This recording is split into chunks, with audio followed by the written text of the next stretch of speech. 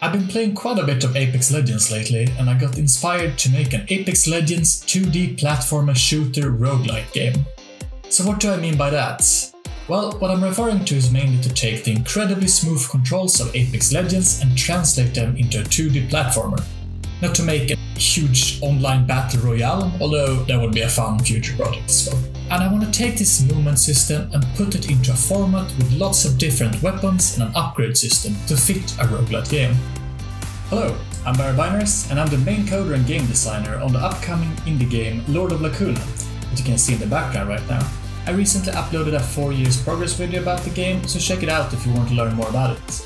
Also, if you like this video, please hit like, subscribe, and perhaps even leave a little comment down below. It would help out my channel a lot because of that magic YouTube algorithm. Alright, so let's get started. I've set up a hack and plan page with some basic things that I want to get done for the project, which I'm currently calling Sunset Charade. Hack and Plan is a planning tool designed for game developers, and I'm currently using the free version. If you want to check it out, I'll have a link for it in the description down below. And thanks for recommending this great tool. So I started creating some basic platform logic for this amazing cube in GameMaker Studio 2. With this I also added a so-called coyote timer, allowing the player some cheat room while pressing jump right after leaving the platform and still allowing the jump to be performed. This is a common technique to make controls feel more smooth in a 2D platformer, and it's used in games like Celeste. The effect is almost impossible for the players to see, and it makes them a little bit happier. I've also added a function where if the player presses jump just before the character hits the ground, it will also still make the character jump. Now, looking at this cube and scenery is kinda boring, so what I like to do while prototyping something is to just quickly throw in a fancy lighting system, some floating particles in the background, as well as a gradient background. Maybe a touch of a fog shader. Much better. I'm using Borup Freeze, free open source lighting system here. I'll leave a GitHub link in the description. This stuff still looks kinda stiff without any proper sprites or animations yet, but stick with me and we'll eventually get there.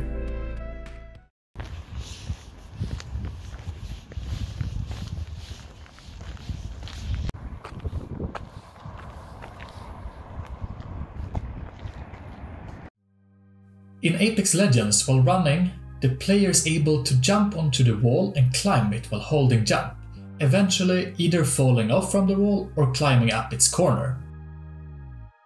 The player can also press jump while in the middle of a climb in order to jump away from the wall. So let's recreate this in 2D. The easiest way to create this is to allow the player to enter in different states, in other words using finite state machine. We can then run logic fitting for whatever state the player is currently in. So we'll start with a normal and a climb state. When in the normal state, the player can run around and jump as normal. Many people like to have these as separate states as well, but I prefer to keep them as substates to make it easier to work with. In this state, the player will also perform a series of checks to see if it's ready to climb or not. Like if the player is close enough to a wall, or if the player has the appropriate speed and is not falling down. And with that, now if we press the jump key while running against a wall, we'll enter the climb state. In the climb state, the player gets snapped to the wall and transported upwards while a stamina bar runs dry. If the stamina runs out, the player falls down. The initial climb speed will be determined based on the player's speed while the climb was started, and the gravity will slowly reduce it while climbing, which will allow the player to climb higher if they have more speed in the initial sequence. When the player reaches over a corner while climbing, it will transition into the climb over corner substate, where the character will be dragged over the corner and eventually transition from climb to normal state. After having initiated the climb, it is now also possible to jump from wall to wall. Not exactly a feature of Apex Legends movement, but hey, we need to adapt it a bit for the 2D scene to make it more fun. Nice.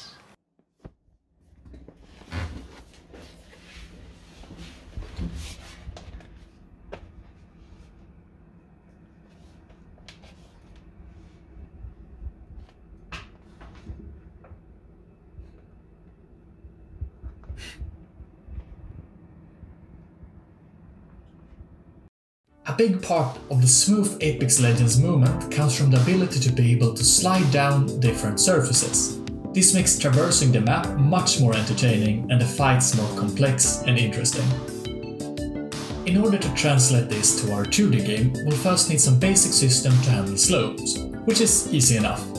But we'll also need to acquire what the angle of the slope is of the surface that the player is currently colliding with.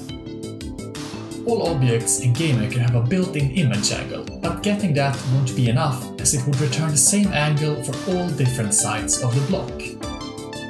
To fix this, we need to use math.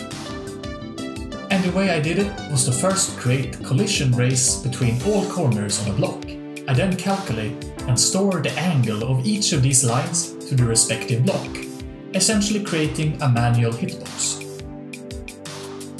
We'll then raycast from the bottom of the player downwards and check if the ray has crossed any of these lines in the box.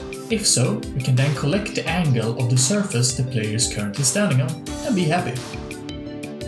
I also throw in a bunch of other checks to see which lines is crossed first in case of multiple line crossing, corner handling and so on.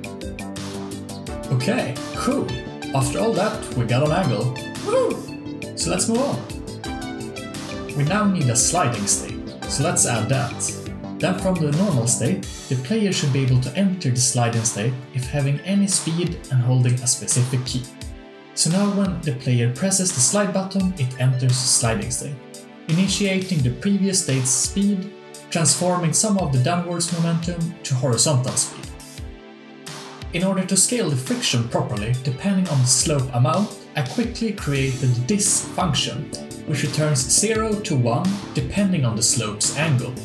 We can then use this ratio on the slope friction depending on if we are sliding upwards or downwards to control the flow of the slide. So we can now slide around as intended.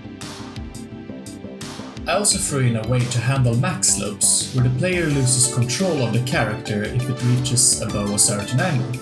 And that's it for our basic Apex Legends 2D control setup. We can now run around, climb up walls, jump from them and slide around on different aligned surfaces. Pretty fun! So for the next step on this game, Sunset Charade, I'll be adding a weapon system with different upgrade components as well as create some art which I'll probably use finally. Well, that is it for now. Thank you all so much for watching, and if you liked this video, please hit like, subscribe, comment and all that stuff, it really helps out a lot. Right, see you next time. Bye!